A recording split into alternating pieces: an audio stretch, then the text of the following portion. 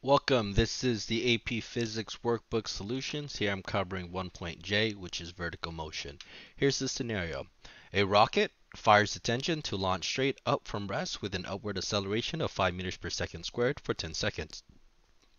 After this time, the engine shuts off and the rocket freely falls straight down back to Earth's surface.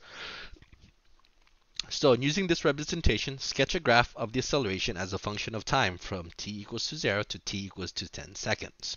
Okay, we have to read the scenario very carefully and understand that it says from the first 10 seconds, it has an upwards acceleration of 5 meters per second squared.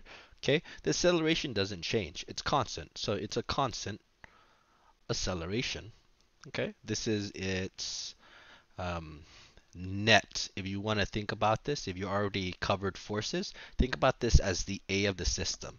Okay, it's the sum of all the forces. The acceleration for the system would be a positive 5 meters per second squared. Okay, so from start, it goes all the way up to 5 meters per second. So here, we can start here at 5 meters per second. Okay. Oh, I did it. So like 1, 2, 3, 4, 5. Yeah, this should be down here. My bad. This should be like down here. Okay, this should be at 5 meters per second. Okay, so this is wrong. Sorry about that. I think I screwed up the animation, right? This should be something like this. And here it stops. Please understand this stops. Okay, it's not an arrow. If you draw an arrow, that means it goes on forever. Okay, so it stops here. This is its acceleration. Right, now you're going to sketch a graph of the velocity as a function of t equals to 10 seconds. So now we should understand the motion graph. Right? If we know that the acceleration and time is constant or zero, there's no slope here, we know that its velocity here versus time graph is positive. Right? And because this is a positive value here, right? So this is positive. I'm going to just throw it out here. Its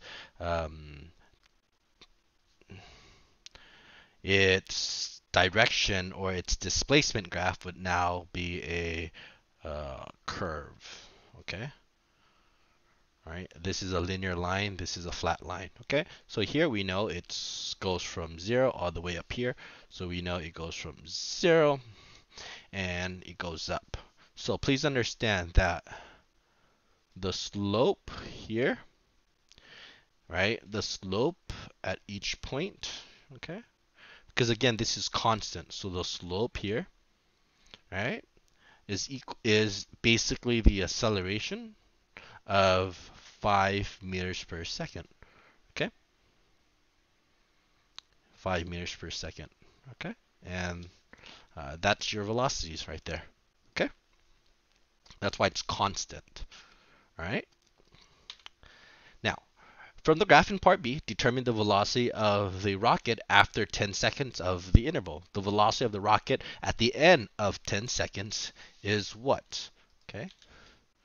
So, if you take a look at the graph, okay, we can see that it ended at roughly 10. I kind of did this a little bit wrong. So let me just do it in a table, okay? So this is its time, and this is, let's say, its velocity, okay? So at time 0, its velocity is 0, okay? At time 1 second, it is 5, because again, it's 5 meters per second, okay? So time is, this is in seconds, and this is in meters, all right? So 2 is 10, 3 is 15. You could see what I'm doing here, right? 25, okay? So on, so on, so on, so on. 10 would be 50, okay? This makes more sense, okay? The visual graph was a little bit off, but here's a chart, okay?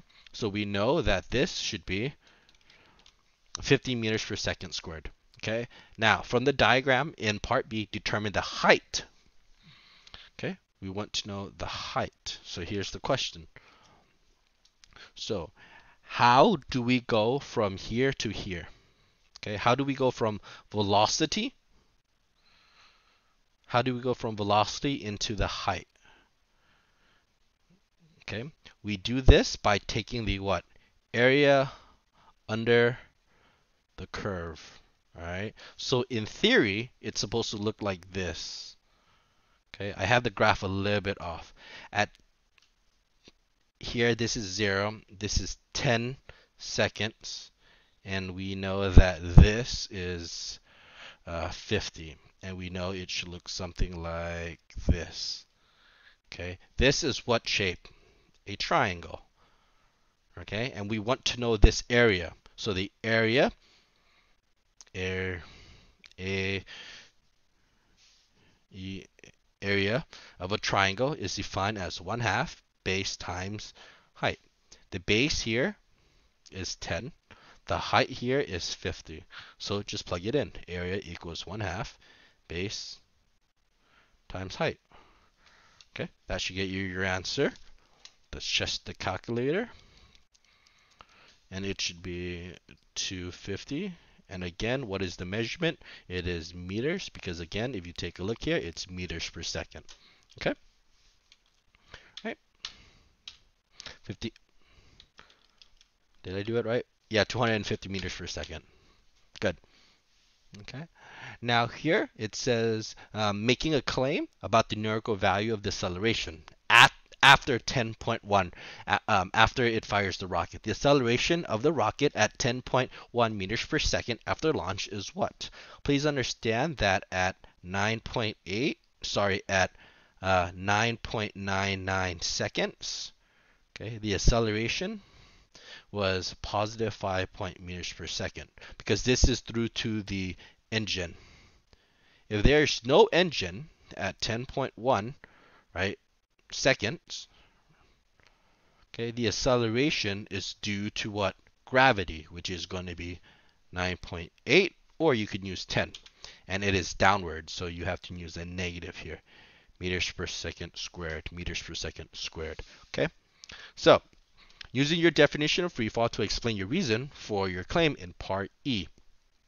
So I would say that the acceleration of the rocket at 10.1 seconds after it was launched is 9.8 meters per second downwards. Okay, an object on Earth will always experience a 9.8 meters per second squared force interaction between itself and Earth. Okay, at 10.1 seconds, there was no more acceleration going upwards. There was no engine thrust. The net force now only had the force of gravity, which is between the object and the Earth. So the acceleration that is caused is due to the pulling of the Earth on the rocket, which is a acceleration of 9.8 meters per second downwards. Okay, here I'm just giving you a complete answer using the force. All right. Next, 10.1 seconds after the rocket was launched, indicate whether the rocket was moving up or down. Here my answer was actually upwards. The reason why I put upwards is because this. During the first 10 seconds, the net force of the system of the acceleration was 10 meters per second squared. That was right. It was going up at 5 meters per second squared. It was going up. Okay. Now, the scenario says after this time, the engine shuts off. Right? So so here's the rocket. Okay. And and then it's going to experience an acceleration down at 9.8 meters per second squared.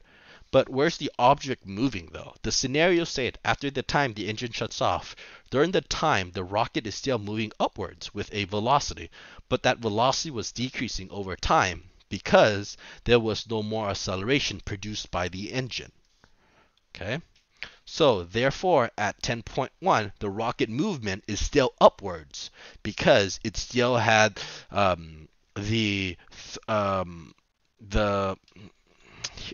because the net force the net force was downwards, but the object was still moving up forwards. Okay, so the way it works is like the object shoots up, up, up, up, up, Then it slows down here. This is when velocity equals to 0. Then it comes back down. But here, this is when the acceleration is right here. Let's say before, right? Before the acceleration was 5 meters per second. Here, the acceleration is 9.8 meters per second downwards. Do you see why it starts to fall? That's the reason why. Before it was 5 meters per second. That's why it kept going up constantly. But now it starts curving and falling back down is because there's a force with an acceleration of negative 9.8 pointing downwards. That's the reason it causes it to go down. Okay? All right, so there you go. That's all your solution for 1.J.